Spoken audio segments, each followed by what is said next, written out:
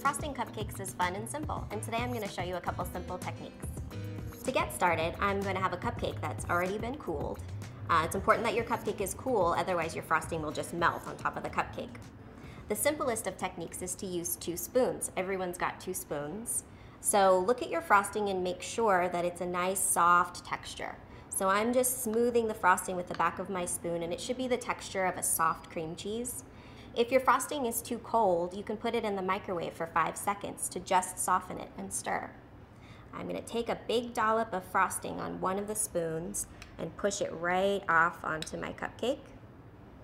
And then with the back of my spoon, I'm just going to take the frosting and push it to the very edge of the cupcake while doing a turning of the wrist, moving the cupcake back and forth as I go, just until I get to the very edge, creating those peaks and valleys of frosting. If you don't have quite enough, you can always add a little bit more right for the top just to get that perfectly swirled frosted cupcake.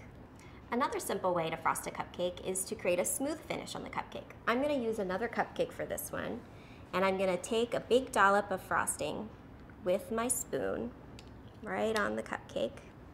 I'll take an extra one so there's plenty of frosting. And with my offset spatula, I'm just going to smooth the frosting, taking it close to the edge, but not all the way to, smoothing it around. If you take the frosting that's accumulated on the edge and just pull it back towards the center, you can create a nice smooth finish to your cupcake.